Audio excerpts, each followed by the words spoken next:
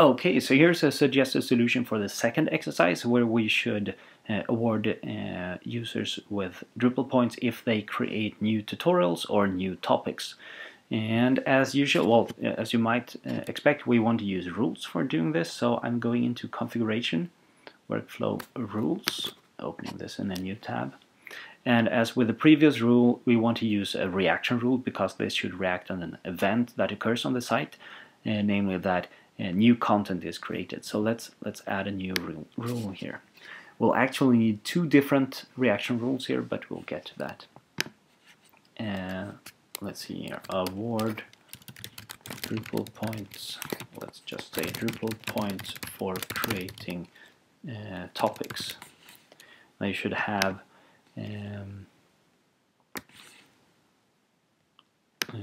they should have 10 points for adding a new topic to the site. So let's see here. React on event, list here somewhere we have this node, yes. After saving new content, when new content has been created, this is one, and the content has already been created, and that's kind of useful in some cases because then you have a node ID and things, but we're not going to work with that right just now. After saving new content, and now we want to add a condition here because we want to make sure that the content that is created is a topic and not a tutorial or something else on the site. So we're going to add a new condition. And as with actions, we have a pretty long list of conditions to choose from. And luckily there is a pretty easy condition that we can use here that is called content is of type. Click. And when using this one, you get a number of options and things to send parameters to this condition so it can evaluate properly. And first it asks what node object do you want to examine. And in this case it already provides this node that is the newly created content, but we could drill down into other data that rules has available and select something else if we wanted to, but we don't. Okay. Second part here, what type should we check for? Well, it should be a topic. We can negate this condition if we want to, but we don't want to do that. So it should be a topic. Save. Okay, after saving new content, if content is of type, the node is topic, then add an action. And now we want to again set the value for the Drupal points of the user, but we have a few quirks here that I'm going to show you and walk you through. We're going to use this set a data value again, just as before. Set a data value, and then rules asks us what data do you want to change, and want to change the field on the acting user's profile, and we don't really have the acting user here now.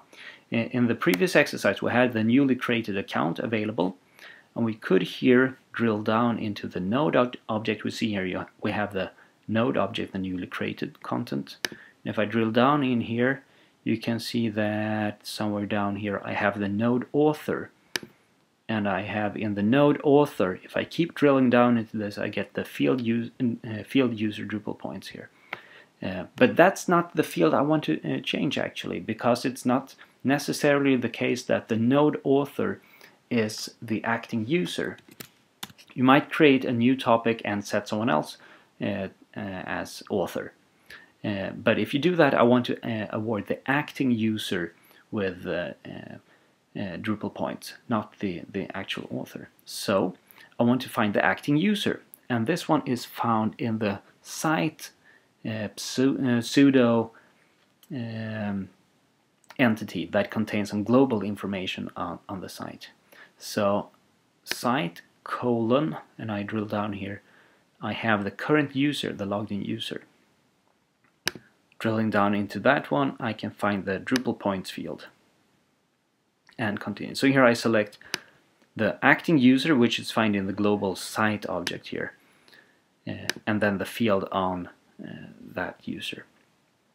Then I want to set this to a value. I want to increase the data, or the Drupal points by 10. And that means I can't just set a value here, because that means I'll just overwrite the previous value. Instead, I'm switching to what's called data selection, which allows some pretty fancy things here. And I'm going to do this in 2 steps. Bear with me. First of all, I'm going to say that I'm going to, well, the secret to it all is this offset here. I'm going to start by saying I want to set the field to the value it just had. So I'm drilling down into site, current user, and the field user Drupal points. But I want to add an offset of 10, which means I'll add 10 more to this field. What it had already plus 10, and save. That's kind of useful. So after saving new content, if it is a topic, then set the Drupal points of the acting user, not the node author, to 10 more than it just was. And now we have this rule for adding points when someone creates a topic. So let's go ahead and do the same thing, or a very, very similar thing for tutorials. Tutorials should be awarded with 20 points apparently, so let's add a new rule for this. Well, Drupal points for creating tutorials. Sorry, tutorials. There. Drupal points. Here I accidentally hit enter, so I had to now enter the machine name by hand. That happened pretty quickly. Sorry about that.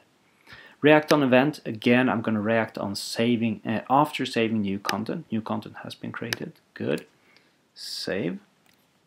After saving new content, I'm going to start with the action now, because that's going to be exactly the same as we had before, but plus 20 instead of 10. So I'm drilling down, setting a data value. I want to change the site colon current user colon Drupal points. Continue. Set this to, and then switching to data selection. Instead of entering a value manually, I'm selecting values from any of the available data for rules, which includes this field that I'm working with currently. So I'm taking the existing value of this field and adding 20 to it using this offset thing here. Save. Now finally I want to set a condition here, so this only happens when I'm creating, or someone has created a tutorial. So let's try this out. Add condition, and here instead of using the content is of type, I'm going to show you the data comparison condition, which is really, really useful. It's very similar, well, kind of similar to the set the data value property. Set the data value action, sorry. So it's one of these really, really useful conditions. So it says you want to compare 2 different datas. Sure. What data do you want to compare? And now I'm going to drill down into the node object, the created content. Node colon, drilling down into the data inside this node, and I'm going to look at the node colon type, which is the content type. Continue,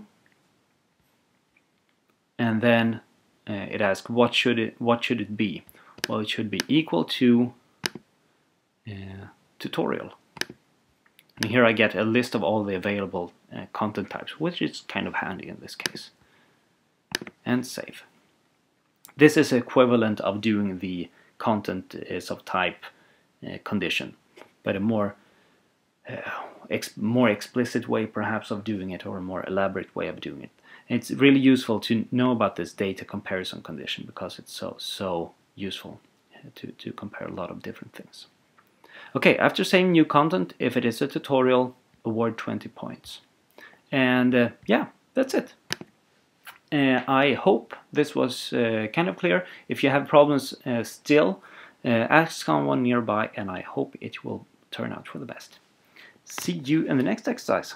Bye.